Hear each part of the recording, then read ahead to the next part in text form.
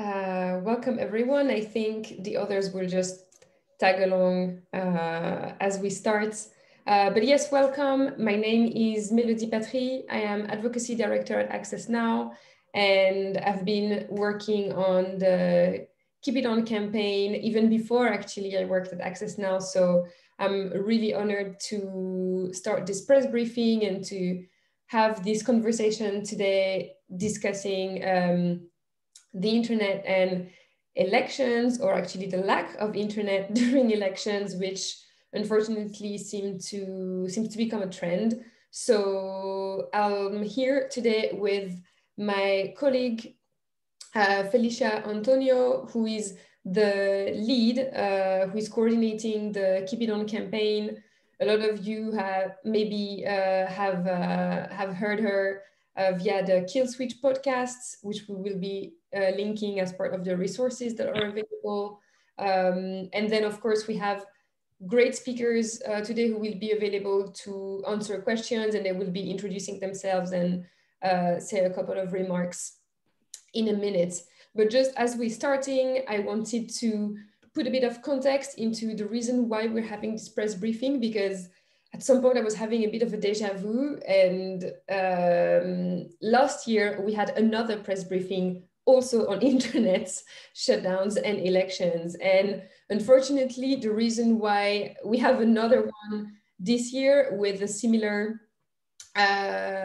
theme is because what was last year, let's say like the premises and the beginning of the trend, is turning into a real concern that we have for democracy. We've been able to identify new patterns when it comes to internet shutdowns and election. And by internet shutdowns, we refer to like complete internet blackouts, or kill switch, which is when governments completely pull the plug and disconnect the country, but also to when platforms are being censored, especially communications platform and information sharing platforms such as Twitter, Facebook, messaging platforms like WhatsApp, Signal, or Facebook Messenger, and so on. So the trends are moving, the environment is really moving when it comes to elections and shutdown. This year, we counted 50 incidents of internet disruption since the beginning of the year, so in the past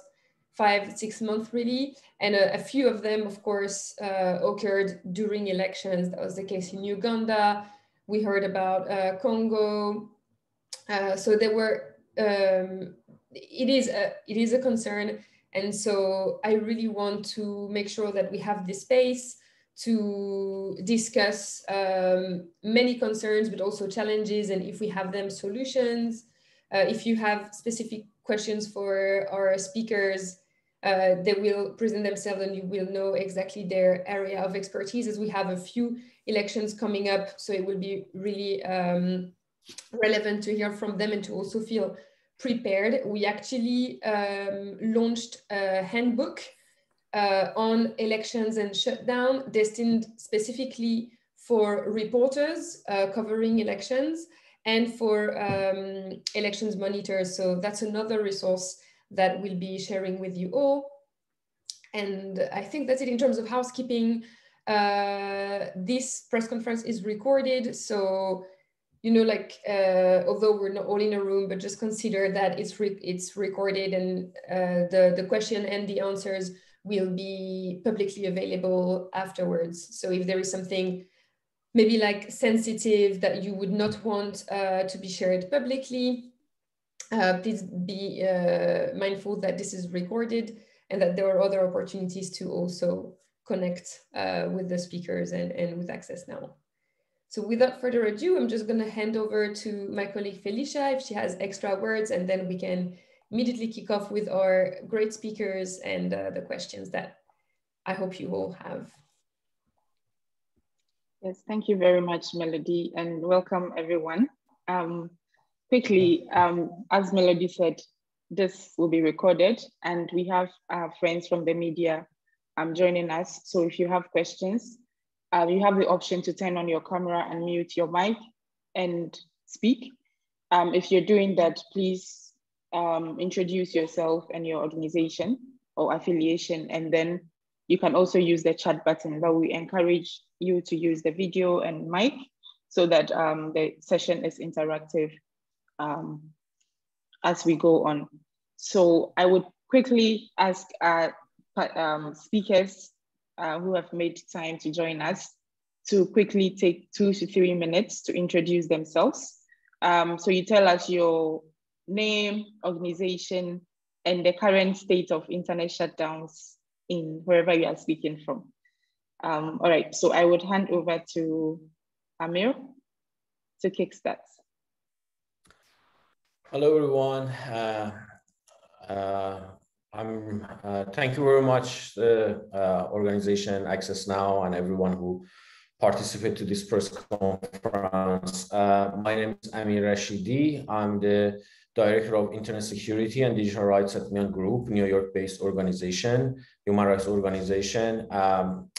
We are working on violation of human rights, and definitely access to the internet is a rights for everyone. And we're trying to basically monitor the situation of internet in Iran from the perspective of connectivity to cyber attack, and provide as much as we can support for the civil society and activists, people who are at the risk, and minority, ethnic minorities inside the country. The current state of internet, the last internet shutdown we had was in February 2001 in province of Sistan and Balochistan for 3 days. Internet, mobile data, only mobile data was shut down, and almost every single year we have a shutdown in Iran. And yeah, I think for now that's it. We can go over the details later. All right, thank you. I'll move to Richard, and one of our speakers is here to join us, so hopefully she'll be able to make it through. So I will move to Richard to introduce himself. Thank you very much, Felicia, and greetings to everyone in the meeting. I will beg that I keep my video off so that I can leverage the bandwidth because I'm out of town. You know, in Zambia, the further you move away from the capital city, the quality of internet also deteriorates. So to avoid that disruption, I will beg that maybe I can just speak without the camera. Actually, I had to drive a few kilometers to access the network. I'm actually doing this from the car that we are using, you know. So I'll beg to do that. So, but anyway, my name is Mulonga Richard. I'm the team lead at Bloggers of Zambia. We are a growing enterprise in Zambia.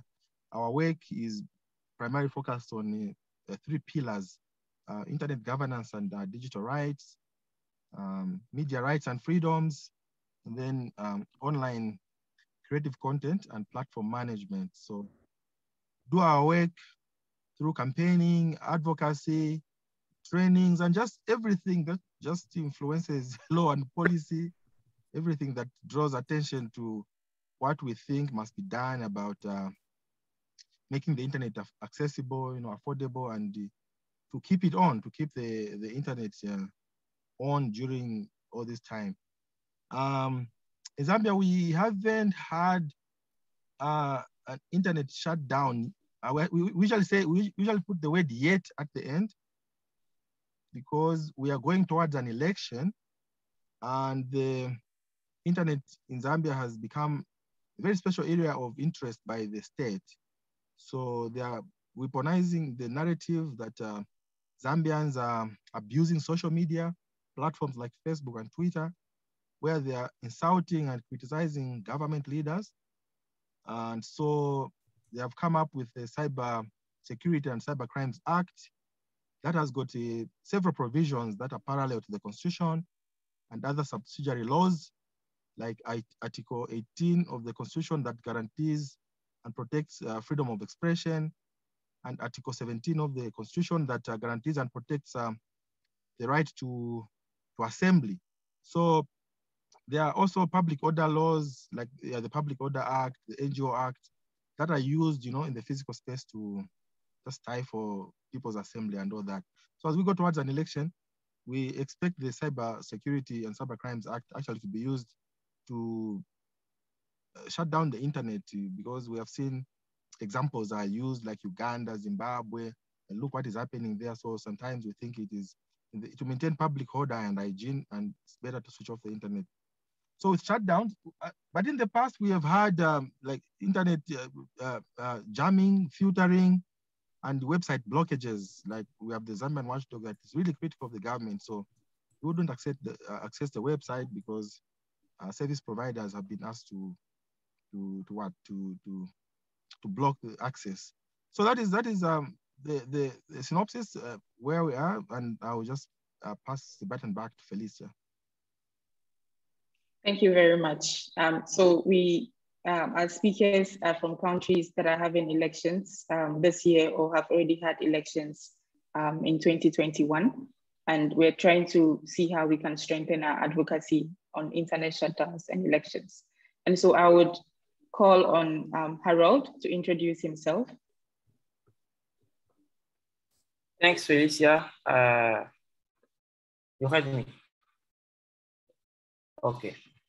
Thanks, I'm Harold Adjaho. I'm an IT engineer, specialist of cyber governance organization, and president of Internet Society Benin chapter. So thank you for this opportunity to talk about internet shutdown and what we're going to fight it. So my organization ISOC, ISOC Benin, is a national chapter of Internet Society, and our credo is and remains to defend an open internet, globally connect, accessible, and secure for all. And in Benin, we are done different things credo, full project and action with high impact. So our last action is to document all major events to internet as experienced in our country, full publication of the book of the history of internet in Benin from starting to present day. Sorry, this is good. And I'm making transition for this sentence to answer the last question. At Benin, Benin is relatively stable period in terms of internet shutdown, censorship of internet service. We have experienced a period of censorship, large increase with in internet access costs due to the over-recast from social networks, and a complete shutdown during the parliamentary election in April 2019. So this is just an introduction. I can come back to explain another stage. Yes, definitely. Thank you very much. All right, so I would call on Marianne, my colleague, to introduce herself because she'll be stepping in while we wait for one of our speakers to join. So Marianne. Yes, hi. I'm Marianne Diaz. I am a researcher from Venezuela, currently living in Chile. And I have been working on several issues regarding censorship and human rights, and basically the whole spectrum of human rights online for a decade now. And every time I say that, I feel very, very old. But right now I'm working on keep it on shutdowns, on internet disruptions. And it is a very important year for us in Latin America because we have elections all across the region. Venezuela itself has mega elections at the end of the year. This is what we call mega elections, means that we get to choose, I can't vote, but we get to choose different stages of government. Chile, where I live, has two big elections this year. And we also have elections in Nicaragua. We just have Peru, Honduras, and the different kind of democracies across the region make it very different in the circumstances of a blockage and a general internet blackout or internet censorship of certain size can occur. And so it's very different, for instance, what might happen right now in Colombia with the protest, to what can happen in Chile or in Uruguay. And so we need to be very, very aware. But what a main trend that I would like to highlight is the use of infrastructural failure to disconnect regions, entire regions or towns or cities, or even the whole country. That has happened in Cuba a few times, which is extremely hard to track, extremely hard to attribute. And for us is a really big challenge that we need to be aware that it's going to be happening more and more in the coming year or so.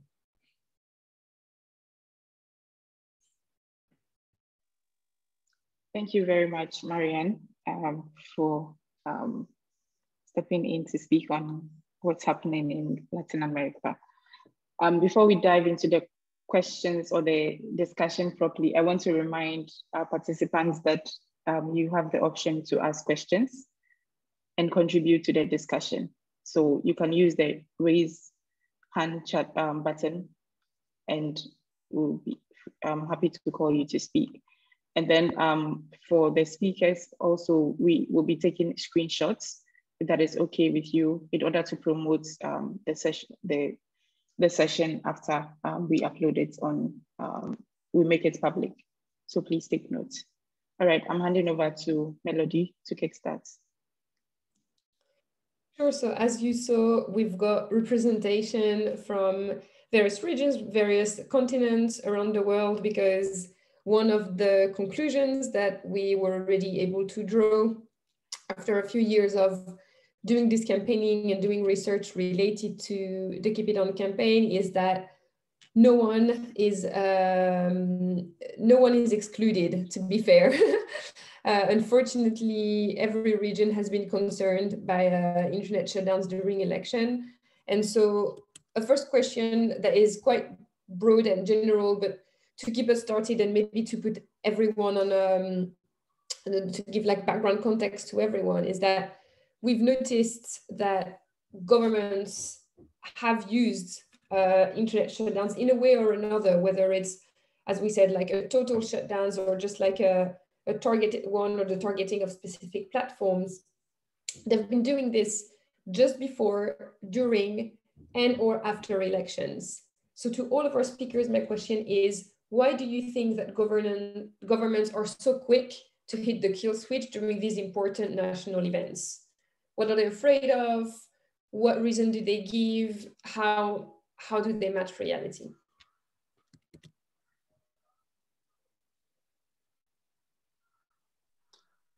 Can I go? Okay, Richard, go ahead. So in our case, from our experience, why the internet remains targeted is because our government would like to control our freedom. They would like to control our freedom of expression, assembly and association on the internet, that we should be limited in what we can do with the internet with regard to speaking truth to power, ensuring that there's transparency and accountability, to scrutinize those that are in leadership, to scrutinize those that that are vying for political office, because people would use the traditional media, but it is so gagged and the censorship and certain critical voices, actually, the civil society and journalists, radio stations here are closed without reason. Journalists are beaten when they write critical pieces. Some media houses actually attacked on live phone-ins because of what they said or who they are hosting. So as a result, everyone is going to the internet that is open and inclusive and participatory. And so the government doesn't like that people should be free to just, participate in the democracy. So you see, freedom of expression is the engine of democracy in our view, that without a freedom of expression, democracy cannot function. Without participation and inclusion, democracy is dead. So our democracy is actually dying because the government doesn't want people to speak, people to offer their opinions and ideas. So the internet is at the center of this, and we are going into an election in less than 50 days. And the Inspector General of Police, the ministers, and just anyone who has access to the national broadcaster, they are threatening people who are abusing social media. Now, we have taken time to study what they're calling abuse of social media. These are just critical voices that are critical of the government, the president, his wife, and just all the wrong that is going on. So they don't like it, and they're calling it abuse of social media, that Zambians are insulting the president and his wife and the ministers. So the internet is a bad thing. It must be regulated, it must be controlled, and everyone who puts bad content like insulting the president must be arrested. And they are in the law that I talked about earlier on, the penalties are unrealistic. They are unjustifiable. They are harsh. They are too hard to comprehend, just for people who are exercising their right to freedom of expression on the internet. So that is our story. May I add something from the time perspective to this good question? It's very clearly like the first factor that has a way in that is that governments want to restrict freedom of information because they don't want to, they don't want information about police abuse to get out. That's the first line, basically. But a second thing that I think we need to consider is that centralization in Latin America is a thing, an actual thing. Like, there is one ISP in most countries that holds 60% of traffic and is often controlled by government. It's public. And so it's very easy to use a kill switch in that provider, just in that provider, and radically reduce the capability of people to access the internet. And that seems very innocuous, like it's okay, this is something that we do in order for more people to be able to access the internet because infrastructure is expensive and then governments need to take care of that. But then it becomes very dangerous because it's very easy for them to do that without any kind of procedure. And this is something that repeats across the region. And it is very difficult to handle because it also means that there is no transparency at all when the shutdowns happen. There is no explanation. It's very difficult to run technical tests in order to find out what's happening. And it is a regional thing. May I add one more point? So I think I totally agree with things that my colleagues and friends they said, and my experience is one of the reasons that they shut down the internet is because simply they want to shut down the communication. They don't want people to talk to each other, to mobilize, and basically to act against the whatever is the will of the government and the state. And now these days they shutting down the internet, but before that internet were really popular, and everyone in Iran had access to the internet back in 2009, the time that the Sila was in Iran, that we saw a really widespread, a national-wide protest after I would say that was the first widespread protest after the revolution in Iran. the internet was like, the main connection was dial-up. So it was not like really, and there were not really 3G and 4G back then in Iran. So what they did was shutting down the mobile phone and text messages. So you see that we are seeing this trend is shifting to the internet, because now internet is the main tools of communication between all of the activists and all the people who wants to protect their rights. So shutting down the communication with activists and people is one of the main goals. And of course they can have because they have the state media, they can have their own narrative, publishing their own narrative about what is going on and why people are protesting. I actually have a follow-up question, Amir, about what you just said in terms of cutting access to communications, because in the past, and actually it's also related to what you said, Marianne, about centralization of internet service providers. We know that in a number of countries, there is also a centralization of the media, some of which also is controlled by government. And so I'd like to draw this parallel between, you know, like when governments were able to control and influence the media, in that case, the censorship or the control over the content was maybe a bit more pernicious, as opposed to what we're seeing now, which is when governments decide to censor the internet, not just via removing some websites here and there, but really shutting down the internet or shutting down part of the internet or part of the internet services. What can you say, like, what do you think it says about this new trend, which, or is it different? Is it the same thing? Because it feels, the perception feels different when you just don't have access. It's different to have access to something that has been, you know, like tampered with or controlled. So yeah, that was my question to you in terms of the differences and what do you think that means as a threat maybe, or as not so much of a threat to democracy and the electoral process? Sure, that's a very good question. I mean, in a country like Iran, the state media, radio and TV, they are absolutely under control of the government. And by the government, I don't mean the administration and presidential office. I mean the office of the supreme leader. So it's like a level higher than a regular government that we talk about in countries. Is basically like kind of having king and then like another position.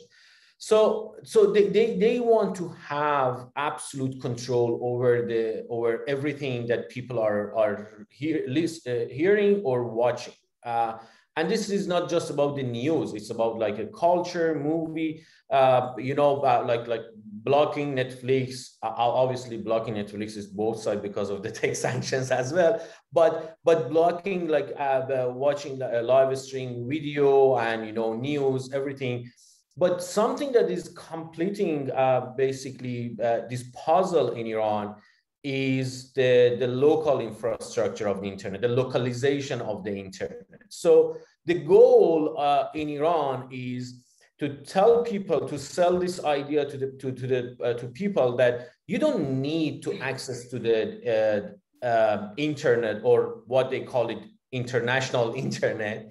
You don't need to have access to that. You don't need to have access to anything outside the country. We are going to provide whatever you need inside Iran. And in order to sell that idea to the people, they are even subsidize the internet traffic in Iran. If you use the local services in Iran, you're paying half a price than using the international services. So that's include all the news media, all the news website, all the broadcasting inside the country, as well as communication tools, messaging apps, email services, and everything. So the final goal is to keep everything in, and right now 70% of internet traffic is local traffic inside the country. So we are not really far from being totally cut off from the rest of the world. So that's the main goal: localization and selling the idea to the people that whatever you need, news, communication, whatever you need is inside the country, and forget about the outside.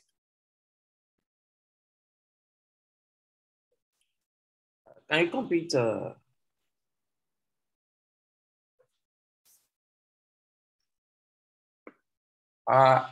Hello? Yeah, we can hear you. Okay, just to complete, talking, the reason often given to justify an internet shutdown is to fight against the spread of fake news, to prevent dissemination of a message of incitation to hatred, call for popular prison, and sometimes for reason of national security. I don't know. But that does correspond to reality of all, because internet penetration in my country, for experience, has not become a significant enough factor that could have explained the 2019 internet shutdown during the election. So we can constate this phenomenon is really growing now. Today, at almost every election in a country, we can expect an internet shutdown. The last example is Congo, Republic of Congo, where despite the campaign to prevent user simply cut the internet of election day. So this is to say how recurrent that has become. Social media outlet primarily affect service and can easily bypass with a complex outage affect the entire network and has global impact that for just for its censorship. So it's I think so. Thanks. Yes, thank you all for your submissions, and I do agree they resonate very well with the findings that we come across under the Keep It On campaign. And I normally say that the governments seem to be learning from each other.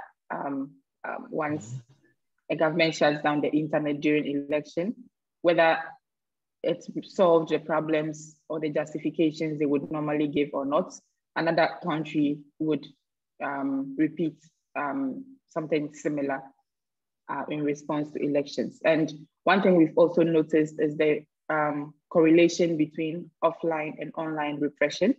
So normally you know or have reports of journalists being arbitrarily detained or arrested, or human rights violations being perpetrated on the ground. And then shutdowns actually make it difficult for the same journalists, human rights defenders to access information around these human rights violations. And this is very dangerous for the human rights community. So before we continue the discussion, I just want to find out from our participants, do you have any questions at this point? And if you do, please raise your hand or unmute yourself and speak, if that's okay with you. Okay, Beatrice.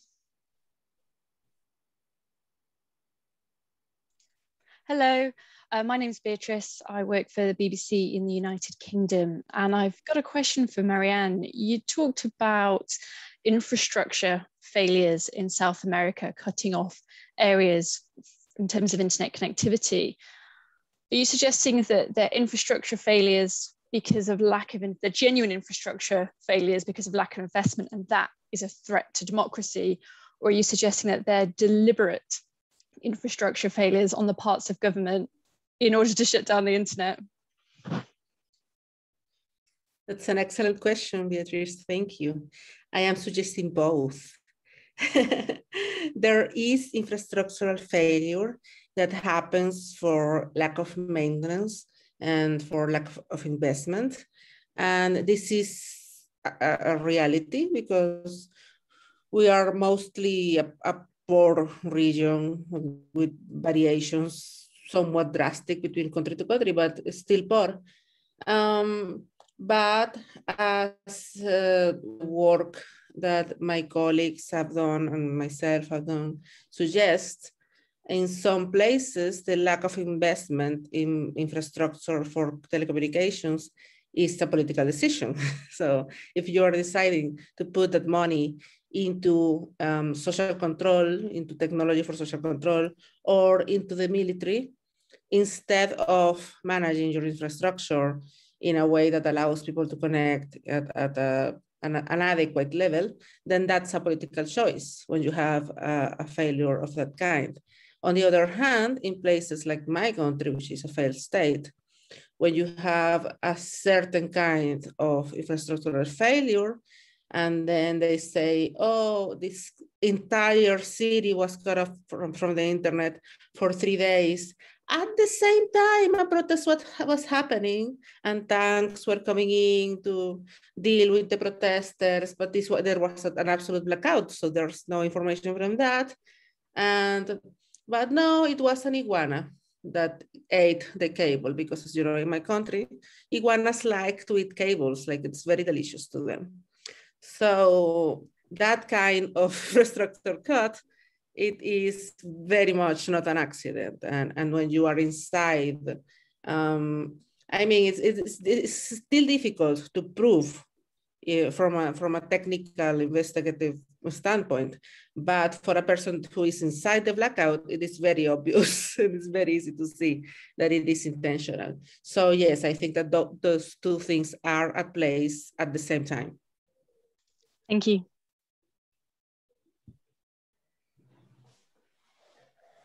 Thank you very much, Beatrice, for your question. Okay, I have another hand, Wilan. Sorry if I mispronounced your name. No, that's fine. My name is Wieland van Dijk. I work for NRC in the Netherlands. And I have a question really for all the speakers. Thank you all for your interesting contributions. I was wondering that for a regime to shut down the internet, there's costs. It disrupts businesses. It takes down electronic banking. It's not something that you can easily do without harming your economy, the further economy outside the internet. And I was wondering if you're seeing regimes keeping that into account, developing their technical capabilities to limit these consequences. So, well, interested in your opinion on that.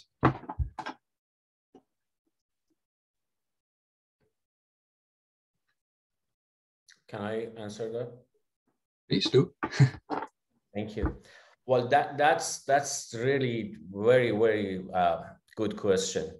I can speak about Iran. So your point is right, but it's interesting to know what Iran is doing to basically reduce that cost as much as possible.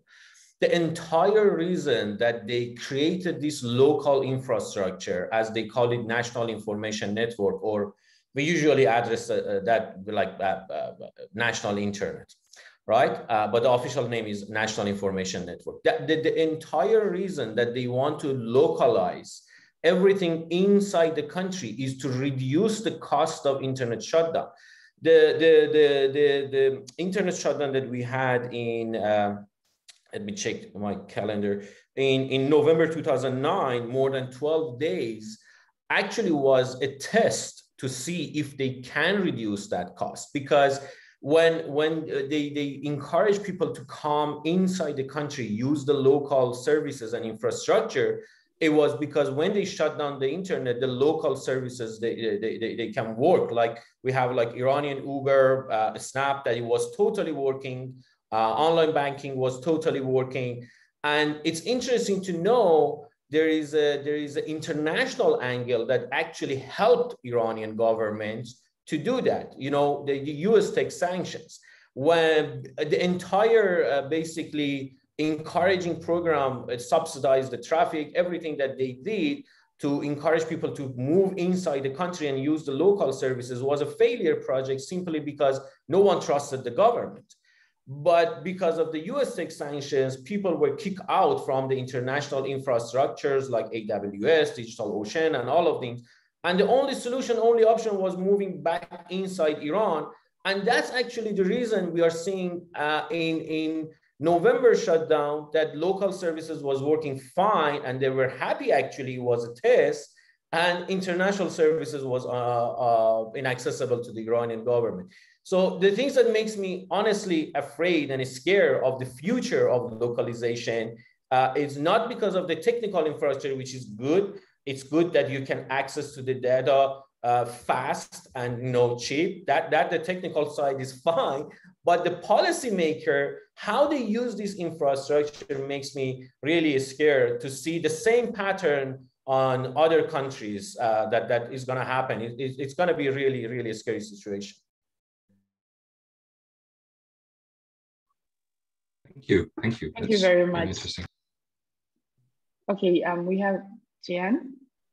Hi, sorry, I didn't realize I had to use the raise hand feature in the chat, so I was waving my hand beforehand. To all the panelists, I have a question. So from what I've understood, there are in some cases some legal measures that are underpinning some of these shutdowns, such as, for instance, in Zambia. So I was wondering, in order to challenge shutdowns, is there any way to use courts? Is that effective? Are leaders in these countries going to really take notice?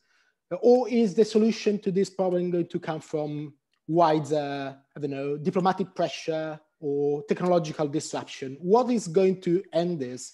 Are courtrooms going to be one way, or should we just wait for something new to arise, some kind of more decentralized internet structure, or I don't know, Biden being very angry? Can I go from Zambia since it was mentioned? Yes, go ahead. Yes, absolutely. Yeah, so in Zambia, that is under what an ideal situation, in an ideal environment. The courts were supposed to have hope in the courts. Were supposed to have that relief, but that is not how it is, So you find the appointment of judges and how the judges behave when they're on the benches is very biased, and you can see the influence of the ruling elite in court decisions. So, but not all hope is lost. We currently have a petition before the courts, those who have challenged the Cybercrime and Cybersecurity Act, and sometimes you just have to do the action so that you exhaust all the processes. But the courts in Zambia, especially when it comes to such issues, they are not seen to be helpful because they seem to agree with the state. Because the courts are the old judges and all that, so they don't like the internet. They think the internet is a source of problems, social media and all that. So even if their rulings are not pro-internet freedoms, but in Zimbabwe, for example, they went to the courts and it was challenged based on the constitution and all that. So it's a 50-50 thing, but the confidence that the courts would protect our interests and all that is very low. It's very low because of what has happened in the past. There's very strong political influence in most of our lives, most of the public institutions here, because of intolerance, because of abuse of power, the departure from the rule of law, policy inconsistency and all that. So and most decisions are based on a political affiliation. So that is the problem we have. Maybe also I can respond to the other question, like the impact of internet shutdown. Like how do our leaders see it?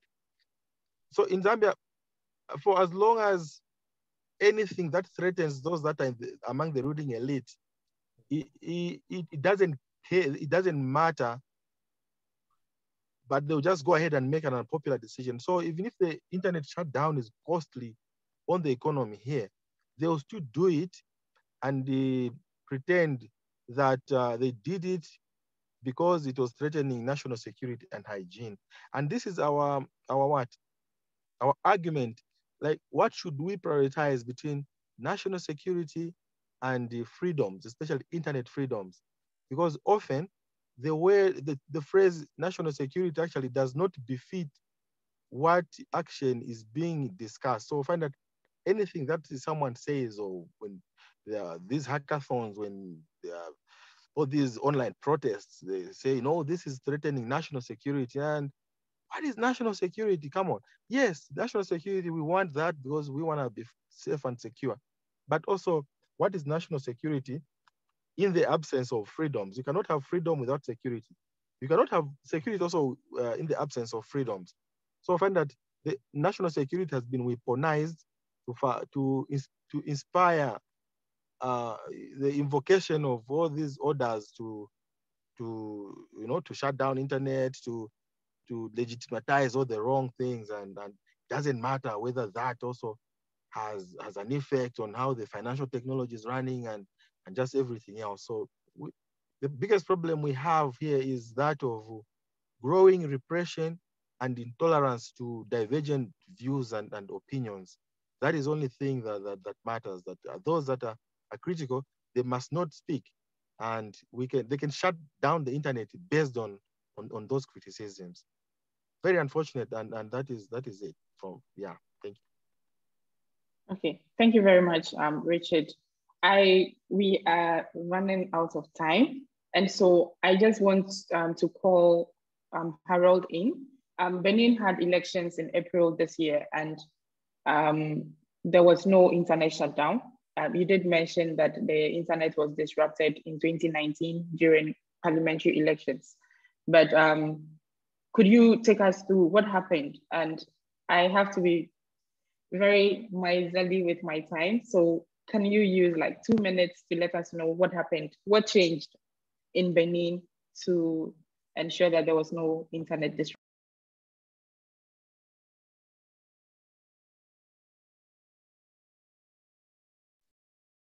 Thanks, Felicia, for the question. 2020, we received warning that a possible internet shutdown from municipal election. So it's last year, and for this year, it was the presidential election.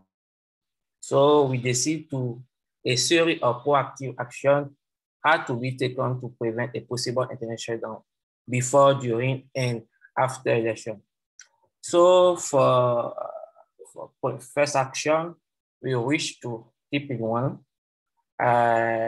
With Felicia from Access Now to see the open letter that was being written, which was done, and I thank her for the opportunity.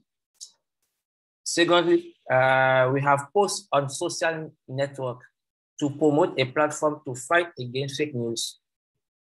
That way have helped to develop the internet community of Benin. We wrote and post on our website, supported by Internet Society Global, to explain the disastrous consequences that an internet shutdown would have on the country, both economically, financially, socially, politically, etc.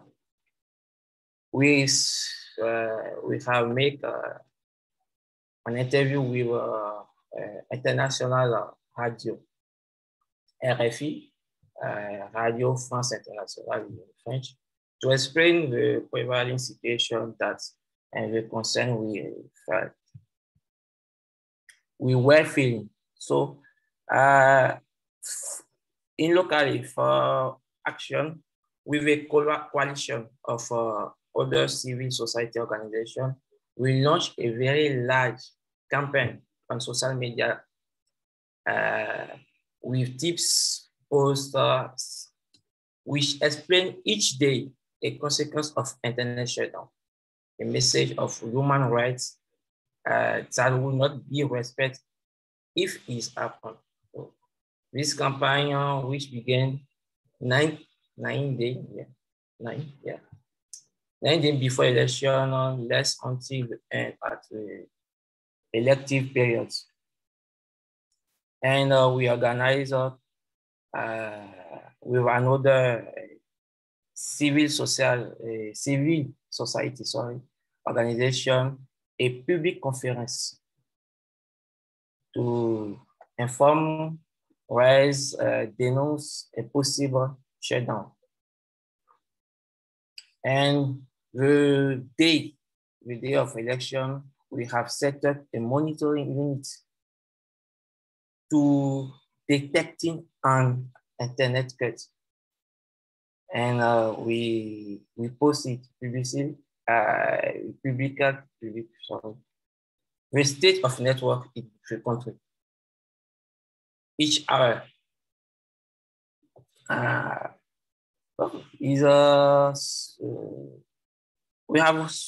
we also wanted to initiate a press release to prevent, but we have no time. So that these are the different actions that we have put in place. And it was a great joy for us to see that until the day after election, we had online and without major technical problem. So after election, it's okay. No change. Okay. All right. Thank you very much. And it's always a great joy to see that people enjoy their rights on the internet, because the impacts of internet shutdowns are very devastating. And just to add on to what you said, the Keep It On campaign, we have an elections tracker, which we launched beginning of this year. And so we have all the elections we have noted as high risk, that is risk of a shutdown happening at the time of those elections. And so it's on our website. My colleagues will share it in the chat as well. If you are in countries that are identified in this or not, and you anticipate an internet disruption, please feel free to reach out, and we are happy to work with you, or we would reach out to you to work with you. So I'll hand over to Melody to sure, we still have to the end. Yes, of course, and we still have some questions around, but of course, if reporters in the room have questions, please raise your hands or wave, and we'll make sure to give you the virtual mic.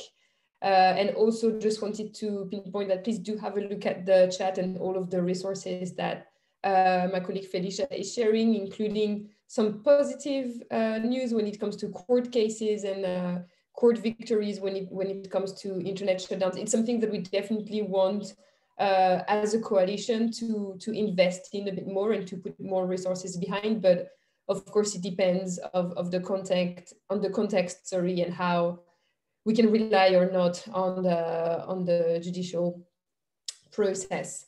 So I have a question to all speakers when it comes to, because we have several reporters in the room, and so how can journalists report on internet shutdowns and digital repression and support the work that you're doing? So I'm not asking about like tools that they can use to circumvent shutdowns and so on, like these tools. I mean, if there is interest, let me know. But we've published some material about it, and we're happy to. But that would make us exceed the timeline. But more in terms of journalists and reporters working on that topic when they do cover elections, what would be helpful to your work? And how should they report on internet shutdowns? I have things to say about that. It is important to me that when reporters cover internet shutdowns or any other kind of internet disruption, that they make space to tell the story of people affected by it. Because oftentimes they just focus on numbers, which is understandable because numbers are hard and facts, and journalists are all about facts.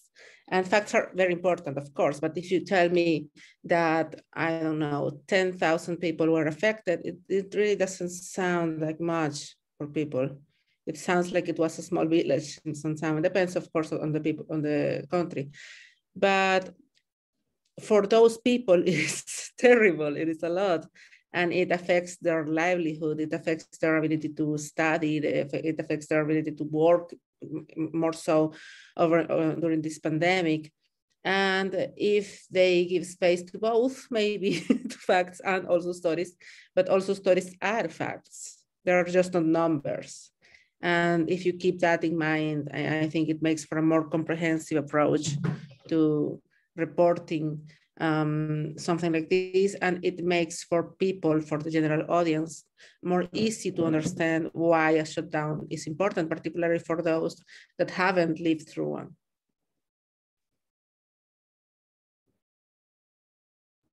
Thank you, Marianne. Any other perspective from our speakers? What is helpful, what is not helpful? One more point. Based on the experience of the last internet shutdown in province of Sistan Baluchistan in Iran, I think when it comes to like, so I think one of the best things that they can do is maybe it's our work actually to provide resources to let the journalists know who you need to listen to. Because in the last internet shutdown in Sistan Baluchistan, almost 3 days before the shutdown, some political opposition for their own political agenda, they said internet is shut down in Sistan Baluchistan, which was, we hadn't shut down back then. 3 days after that announcement, we had shut down. And the entire news was killed actually, just because of the false the internet shutdown announcement for their own political agenda. So I think you need to basically verify your sources to see if like some anonymous person on Twitter is saying it's shut down and these people are not living inside the country. So that's a problem when we need to basically pay attention to the horrible things that are happening. So I think listening to the real expert, local people, or like Keep It Down campaign, people, they have access to resources and access to the local activists. I think that's the most important thing journalists can do. Thank you, Amir. Any thoughts from Richard maybe, or Harold, or has it all been covered?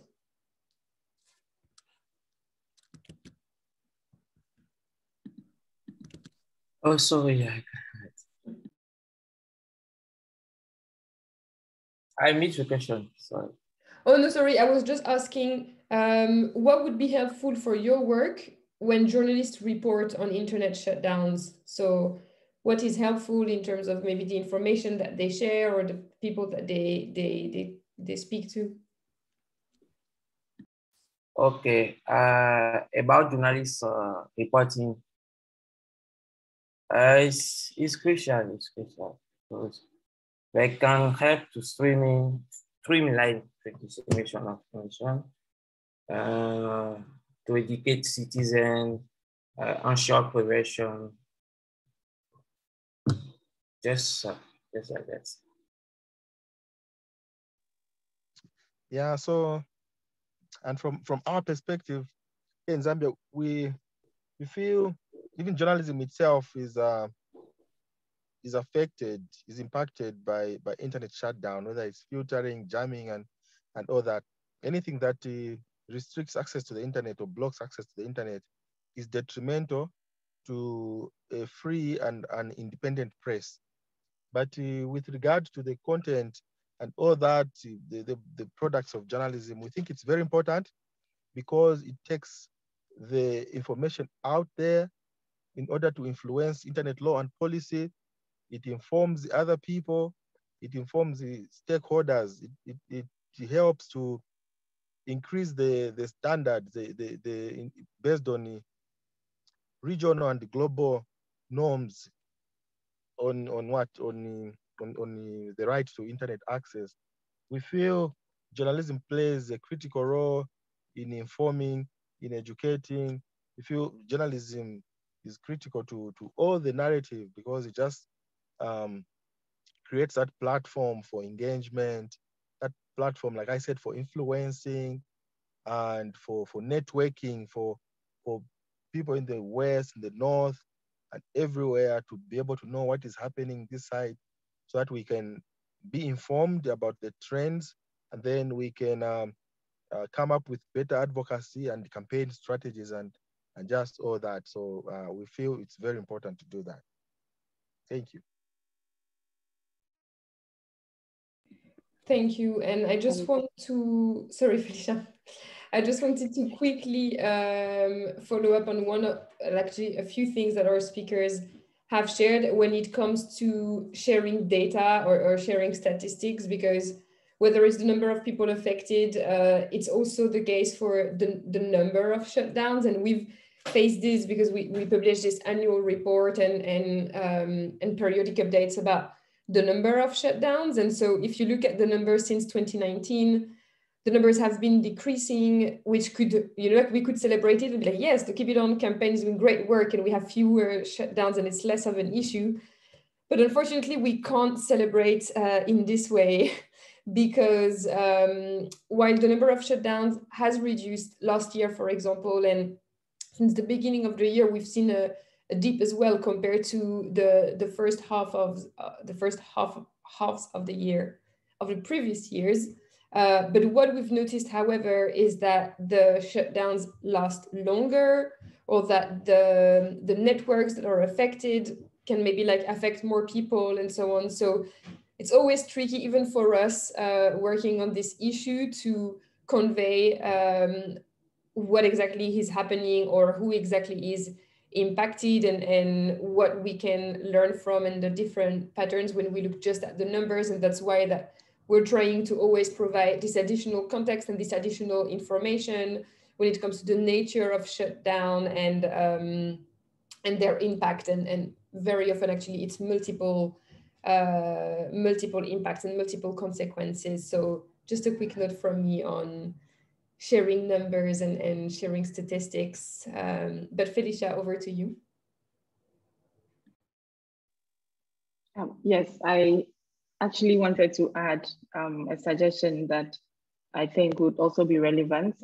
We do have journalists or media that are very interested in the work that we do. So let's also proactively identify them or reach out to let them know our plans and the trends that we are noticing in our countries. And I'm sure they'll be interested in covering or listening to us once we need a platform to do that. All right. I have one question before we wrap up, Melody. And Amir and Richard, you have elections. Amir, we are working on the Keep It On campaign for Iran. And the elections is on the 18th.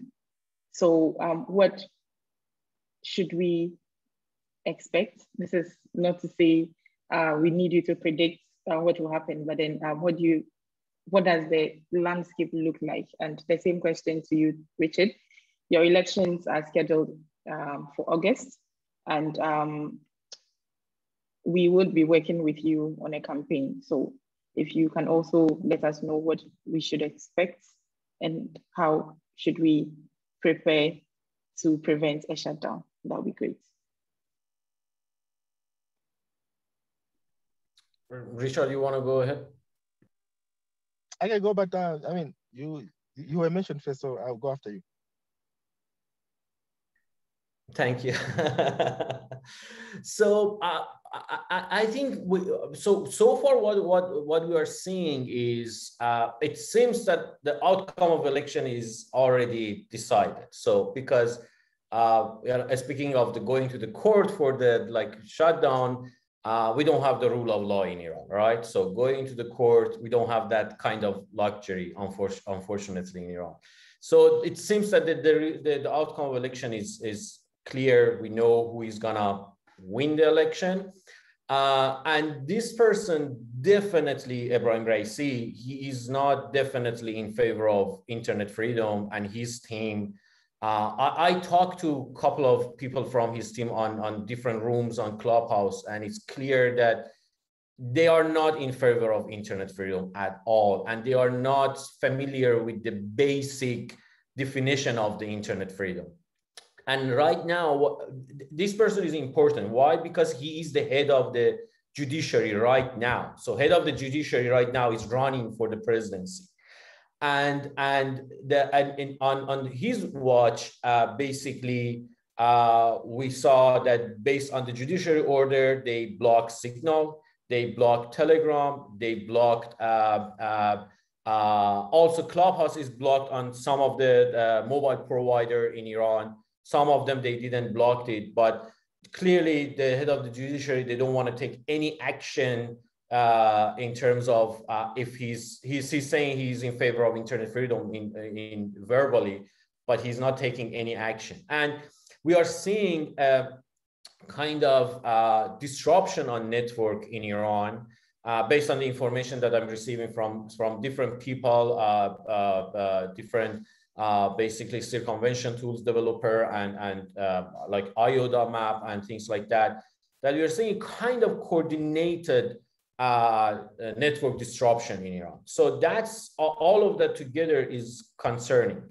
As I think Richard said about the national security, in Iran is the same, is the case as well. So when they see the national security is in danger, they would do anything to protect that national security. So again, having said all of these things, I think we can expect at least a disruption if people want to protest against the outcome of the election or in any shape and form. They are already contacting journalists and asking them to not criticize Ibrahim Raisi in any shape and form on social media, an article, everything. So the general atmosphere is a fear atmosphere. Again, this guy was in charge of mass execution after the revolution in Iran. I'm not really optimistic about the internet freedom, and I think we should be high alert for worst case scenario. Hopefully, no shutdown, but who knows? With this situation, everything is possible. Thank you very much. And indeed, it's always important to be prepared. And I always say that it's a very nice feeling when you prepare very well and there's no internet shutdown. And that was the same feeling that Harold cited when there was no internet shutdown in Benin. All right, Richard. Thank you, Felicia. So what do we expect in Zambia? Our elections are on August 12th. It's a date that is in the constitution. So every 5 years, we have elections on the 5th year, on August 5. So what we expect, and this is based on the trend, the statements, and how all these ICT laws in Zambia were, I beg your pardon, were fast-tracked in parliament. You know, they suspended all the standing orders, like the standard rules of making laws. They were suspended so that the ICT laws could quickly become law. And this is what happened. Like within a week, before we could blink and open our eyes, like, oh, we have ICT laws. So you can see that there are tools that would facilitate what the ways that we expect. Like one, we expect a total internet shutdown. And also, we expect many people to be arrested before, during, and even after the elections. And by the way, in addition to the, I'm saying this because in addition to the ICT laws that we have, the elections law, the Electoral Commission of Zambia Act, has been amended to include a section where it is the only institution that will have the legal mandate to announce election results at any level. So in Zambia, we have got people transmitting elections from polling stations, from the polling centers, and they're sharing and they're comparing the numbers and all this and that. So with the amendment of the Elections Act, all that is going to become illegal, whether you do it in Twitter, on Facebook, or in WhatsApp. So you can see that all of us who like to do this, because at Bloggers of Zambia, we monitor elections using technology. So we'll have like totaling centers, we have monitoring electoral malpractices and transmitting results like number verifications and all that. So all that work is going to be illegal, but we're still going to do it anyway. So you should look out for our names in the media like, oh, these guys have been arrested. So that is what we expect: shutdowns, arrests, all these prosecutions. So with what we need and perhaps what we are doing, what is happening. So we need to capacitate civil society, journalists, and lawyers and artists with digital hygiene, like practical. We are trying to prepare people with the VSAT, like VSAT.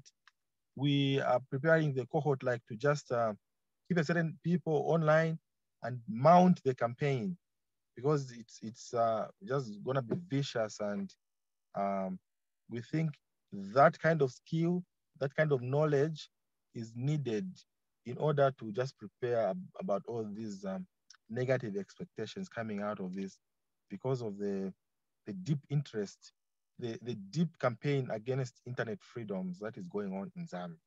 So that is it. Thank you. Thank you very much. Yeah, we'll be in touch with all of you to work around the elections. All right, over to you, Melody. Yes, I don't see any more raised hands from the attendees. So I think we're ready to wrap up. As discussed, we are available as a community, as the Keep It On Coalition. So Access Now, but also all the members of the Keep It On Coalition are always more than happy to answer to specific queries, or we also have a digital security helpline. If you need support in terms of securing your communication, or support to prepare ahead of an internet shutdown, if you're in a country that is likely to shut down the internet. So our helpline is always available to members of independent media, and it's free. It's a free service for civil society. So please, although this is the end of this press briefing, if you've got any more questions as you are preparing your PCs and more, reach out to us, and let's stay connected if we can to keep it on. Thank you very much to all of our speakers, and thank you everyone for attending. We really believe that this is such an important issue, and so that's why just having the opportunity to discuss it, and we're always pleased when we see shutdowns mentioned and reported on the media, not for our ego and not just for our own the pleasure of seeing our work in the press, or the issues that we care about in the press, but really because we know that shutting access to the internet, the primary goal of that is to disconnect people and to make them lose their voice and to make them lose their ability to share information, very often with the outside world, but sometimes even internally. And so, of course, when there is a lot of media coverage, it kind of defeats the purpose. Sometimes it proves to be a completely unproductive technique. So we believe that actually journalists are part of the solution when it comes to the fight for Keep It On. So thank you very much for joining, and let's stay in touch if you have any more questions. Thank you, everyone. Bye-bye. Thank you for this opportunity.